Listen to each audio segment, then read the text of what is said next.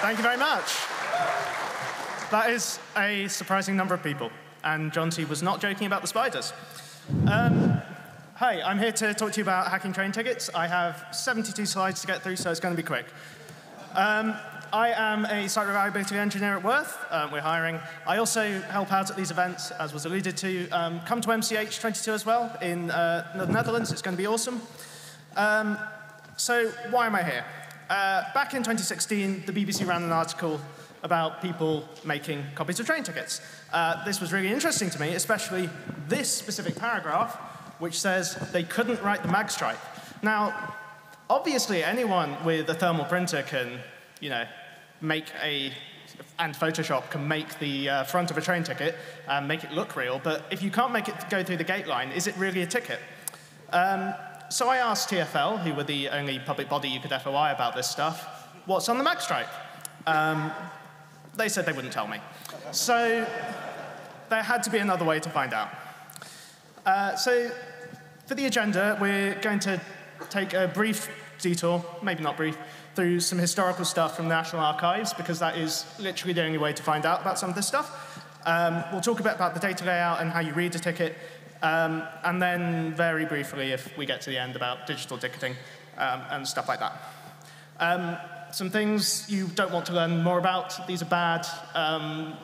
Yeah, don't do them.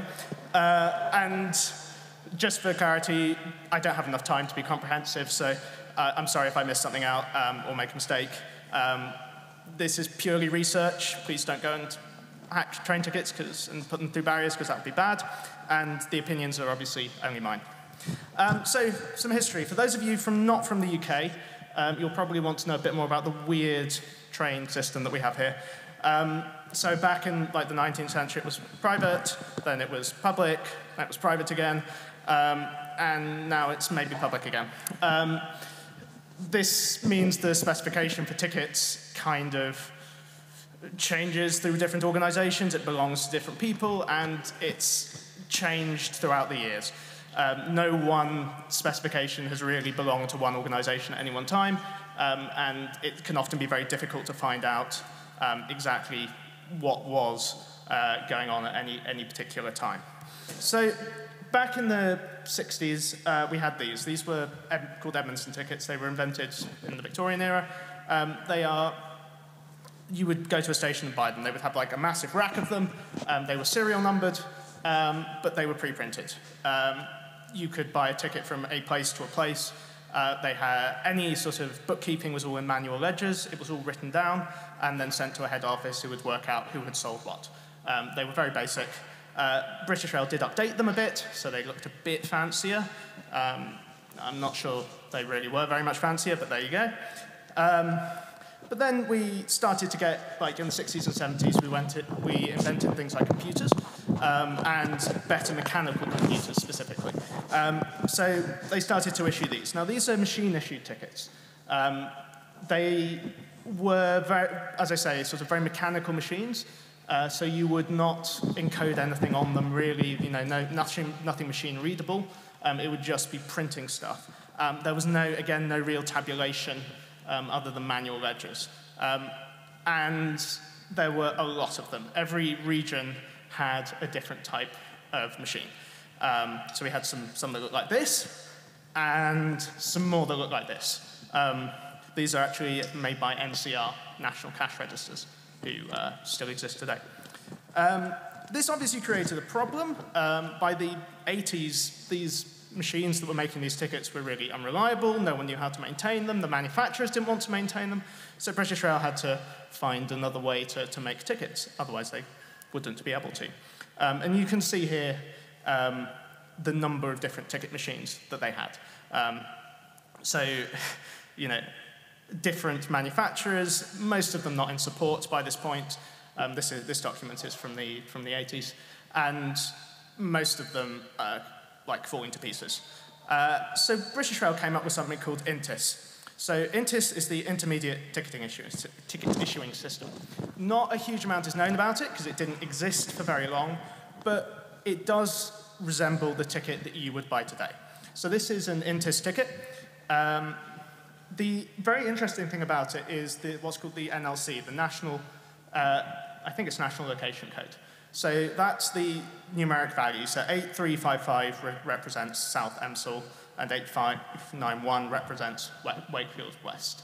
So these are not like CRS codes, like RDG or London Terminals LON. These are mainly for accountancy purposes and represent basically an office. So you can see at this point we do have, some kind of accountancy going on, some actual tracking within a ledger from a machine. They were actually tape-driven, so they would write out onto a tape deck, which would get posted off, and would give them back in the head office some idea of which office had sold how many tickets to where, which was a really big thing, because before this was like completely manual. This is what it looks like in the ticketing manual in the National Archives. Slightly different style of ticket, but very similar thing. But this is INTIS, so it's intermediate. It wasn't designed to be a permanent solution. It didn't have magstripe. It didn't really do all the things they wanted it to. They still had to mail tapes backwards and forwards. It had a very limited amount of things it could do. So they had to come up with something else. Obviously, more specifications. That's definitely what we need. So they came up with something called Aptis and Portis, which is the portable version. So Aptis was basically an evolution of INTIS. So Aptis looks very similar, which we'll see in a moment. It was designed to do basically everything. So you would be able to go to a station and buy a ticket from British Rail, an Aptis ticket, and it would have the ticket machine would be able to record that they had sold it to you, that you had bought it, and it would encode all the information they needed on it, not on the magstripe, on the front of the ticket so they could do ticket checking and all that kind of stuff. So an Aptis ticket looks like this, which is the type of ticket that you see today. So this is back in the 80s. As I say, they do look very similar. So a comparison side by side. One's a travel card, one's a sort of British Rail ticket. And they also did sort of variations, which are sort of side notes. So this one does have a magstripe, but you could buy like rail cards and stuff, which would all be printed on Aptis tickets. So it was like the new ticket system for British Rail. British Rail came up with some future requirements for it. So the main one was that if you look at 7.1.2, that they wanted to be able to issue or read credit cards. That wasn't a thing they'd been able to do before. Aptis was supposed to help them with that. And they also, in 7.1.1, wanted to be able to encode magnetic stripe data on the back of the tickets for some reasons. It was, at the time, perceived to be an anti-fraud measure, basically. In the 80s, people were starting to get printers, dot matrix, that you could print tickets with. Not dissimilar to the people in 2016 printing tickets that they had made on a thermal printer. And British Rail were worried that people would print their own tickets and not pay for them. And there was also a sort of legal thing about it as well. But it wasn't the only reason, because at that time, London Underground wanted to issue magstripe tickets. And so for political reasons, which aren't really specified, British Rail had to basically implement the London Underground specification for these. And that really drives a lot of the data layout, I think, that we see on the tickets today. One of the very interesting things is that British Rail actually got London Transport to pay for the upgrade to Aptis. So bigger processing power, bigger memory for their machines. They had to change the printer to print like different characters and stuff. British Rail managed to get London Transport to pay for that, which I think is very ingenious of them. But it does mean that we get a specification for some of the magstripe. So this is actually a really important document, because this tells us exactly how the magstripe data, well, not how it is laid out, but what type of magstripe it is. So as you may be aware, it is a single track magstripe. That's not very common. You won't see it outside many transport applications. Even the New York Metro uses side-aligned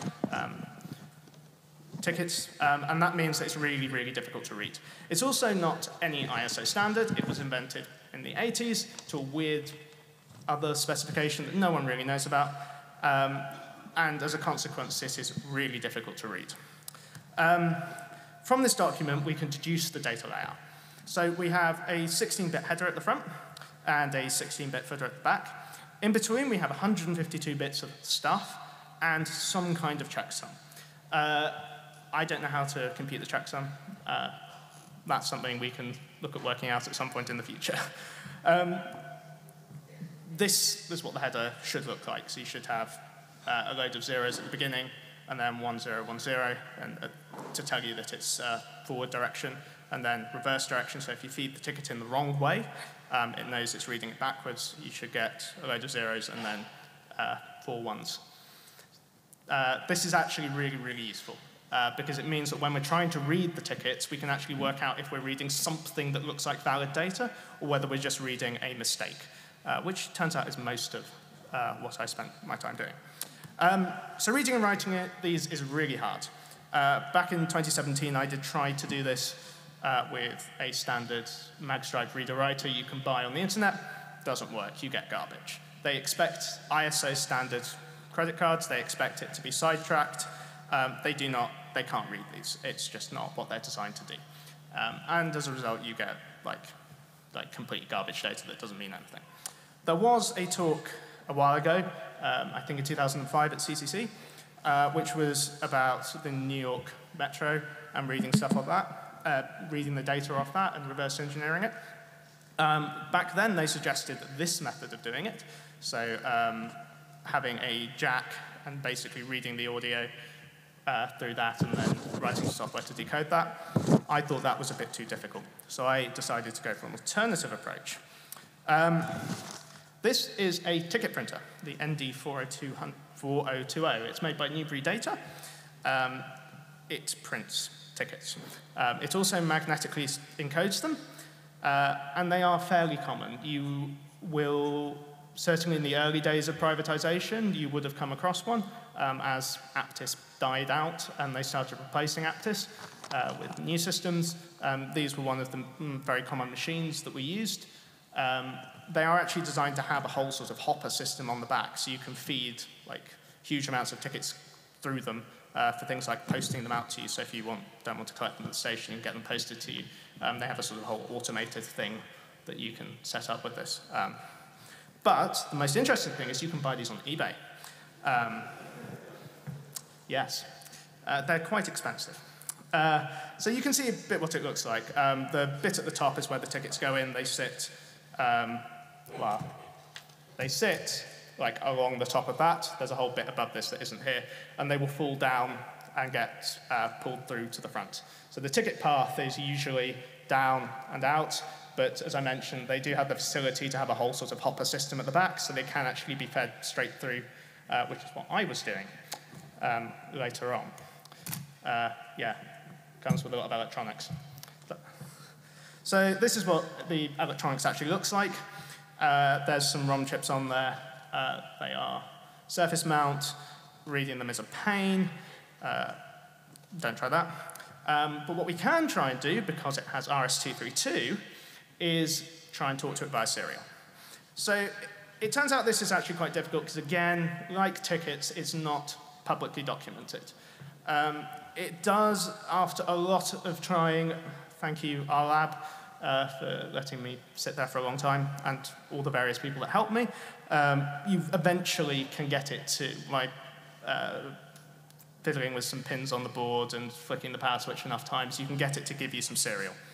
So that's what a serial connection looks like to it. It is just RS-232, the baud rate's 15200, I think, and maybe I'm missing a 0. And you can talk to it. It has a serial interface. You can send it data, and it will send you data back, like this. I don't know how legible that is. Sorry. So it has a whole menu thing. You can even set the time.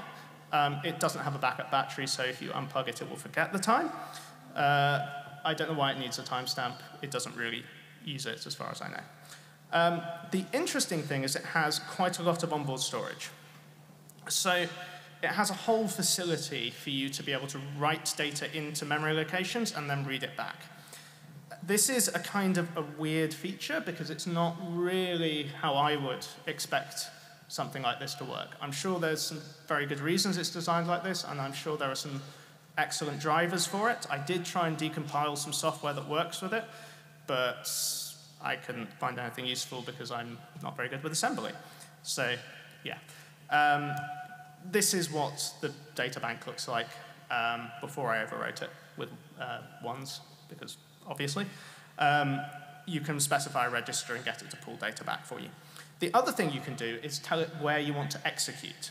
So you can give it a memory address, and it will then ask you some details about that function.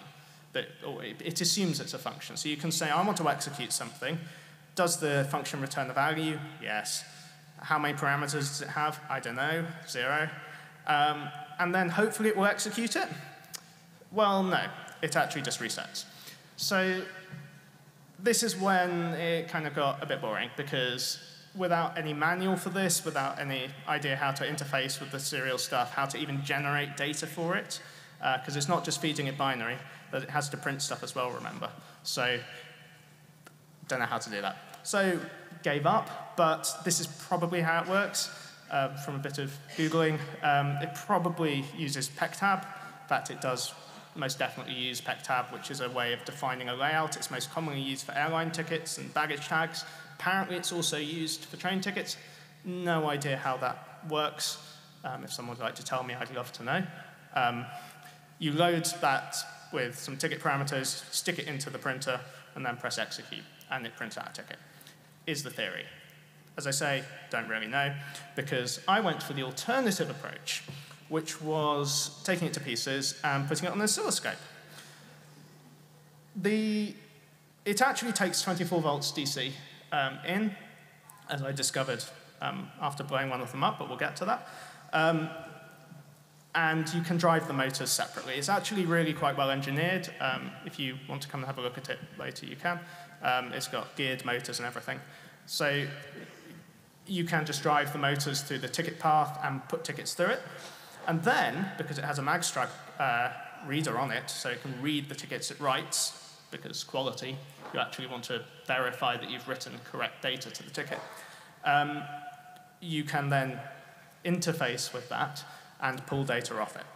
So this is what it looks like when you run a ticket through it. So the yellow line is a clock line. The blue line is a data line. So if we remember the data spec from before, the magstripe spec, it does mention clock sync bytes.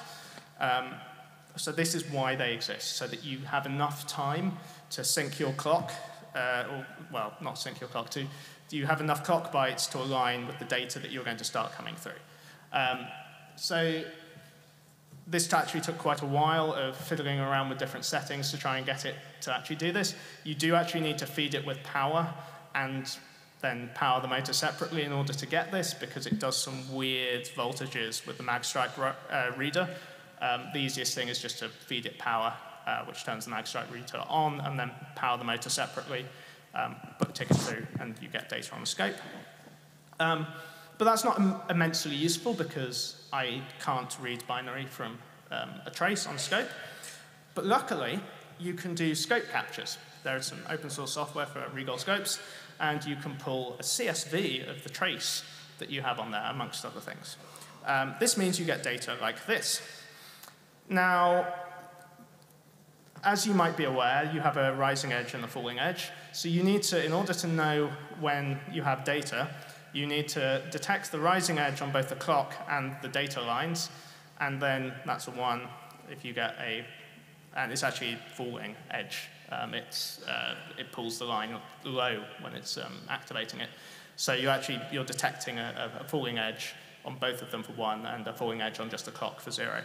And this is quite difficult to do with the data that comes out of the scope capture, because it's not really designed for that, as far as I can make out, and there's no way to alter the resolution and all that kind of stuff.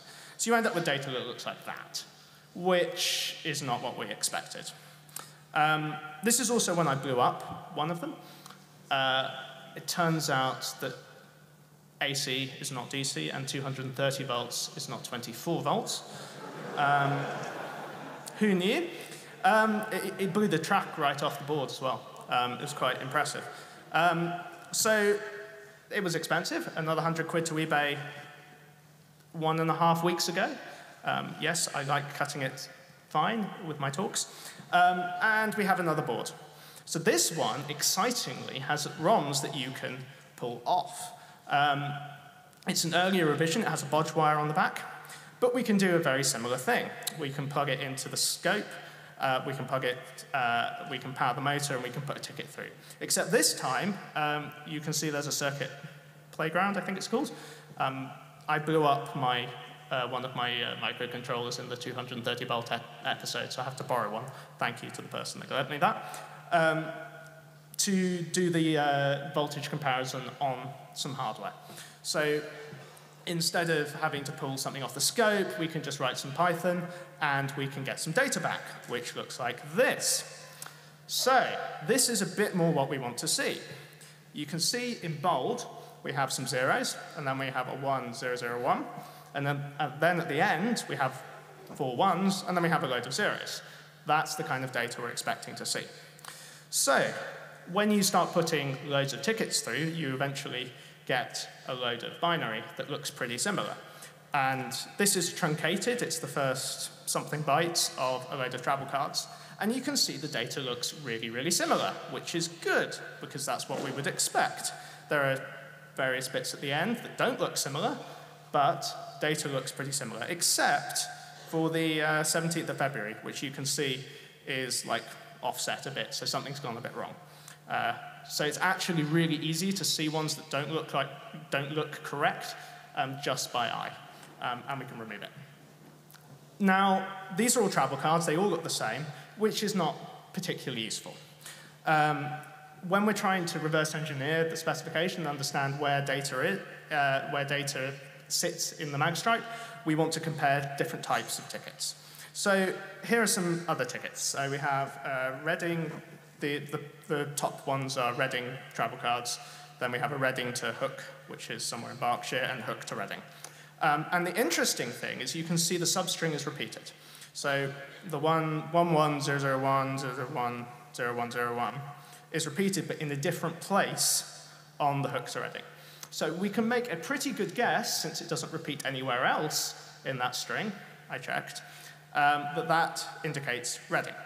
And when you move it, because it's also in the travel cards, remember? So when we move it to the, in the return portion, we can see that it's moved to the sort of further down the magstripe. So we now identified fairly well the arrival and departure station indication on the magstripe just by looking at it. And we can validate that by adding another ticket. So this is Oxford to Reading, Oxford to Reading, and you can see again that the return portion has the substring in that same position that we would expect. So that's really good. We can read data from it. We can make some kind of interpretation about what it looks like and what it means. The other thing that we can do is identify other things in this. So you can see there that we have the arrive at the Hook station code. So again, it kind of works both ways. We can validate that we are actually making an inference about something that is correct. So the hook moves from the beginning of the magstripe to the end of the magstripe in the portion from Reading to Hook, and Reading moves from the front of the magstripe to the end of the magstripe when you're going from Hook to Reading. That's what we expect. So what does this actually mean? So I don't know. These are the NLCs at the end in bold. So Reading is 3149. The beginning of it does not match the NLC. I don't know how these are encoded, but they seem to be. There seems to be some kind of pattern. The way that you would find this out is basically by putting more magstripe tickets through the machine and recording loads more data. But if we take a zoomed out view, we can also identify other patterns in the data. So the top block of these are the travel cards you saw before. The bottom block aren't. And you can see that just above the block shaded green, there's a load of data in the travel cards. And this appears to indicate that that's where you specify a travel card for TFL. And obviously, that's not present on tickets that don't have a travel card, because they're not a travel card. So they don't have any data there. Good, that's what we expect to see. And then you can see in the red section, that's the 1 and then 2, that there is some data there. And those are tickets which are via London. So a ticket where you're going from Reading to Leeds or something via London, and you need to use the tube to go through from one terminal station to another. So again, we're seeing data where we expect to see it. It looks correct, and we can begin to sort of deduce by putting more and more tickets through exactly what this could be and what the bits could actually mean. I have about a minute left, I think. But just to sort of sum up, so this is not encrypted. We can see that because we get reliable data when you put multiple tickets through. They all look vaguely the same. We can see patterns by eye, which is really good. It's not hugely obscure either. You can buy one of these on eBay and do the same thing. But you can't really do it with any other equipment. I think if you want to do it manually, you could do it sort of the old school method by running some reader over it, but I can't guarantee that will work because it is a really weird magstripe.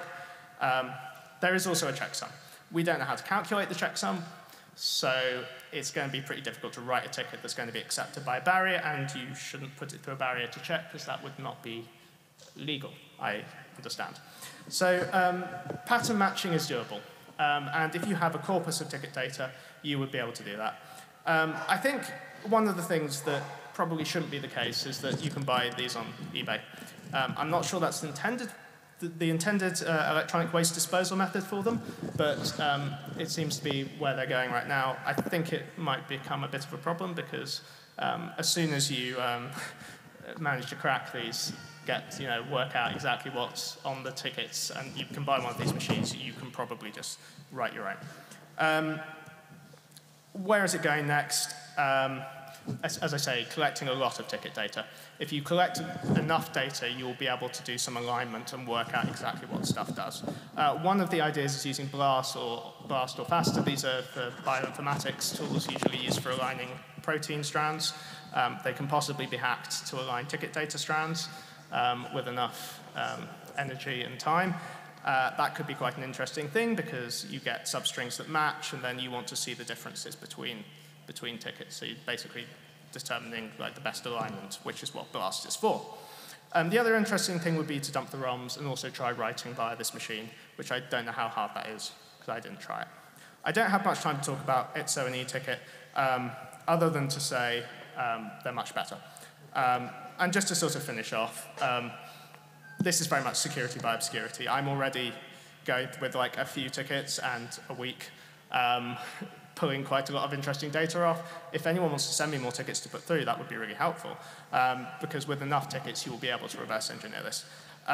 Some of the assumptions that were made about how magstripe would be used, I don't think are true anymore, especially when you can buy these on eBay, and it is only going to be a matter of time before someone is writing their own and has worked out how to calculate that checksum. So really, we need digital tickets now, not in several years, because I don't think it's going to be too long before the fraudsters have upped their game and can write the magstripe as well as print the tickets. I hope that was useful, and that is it. If you have any questions, I will be outside.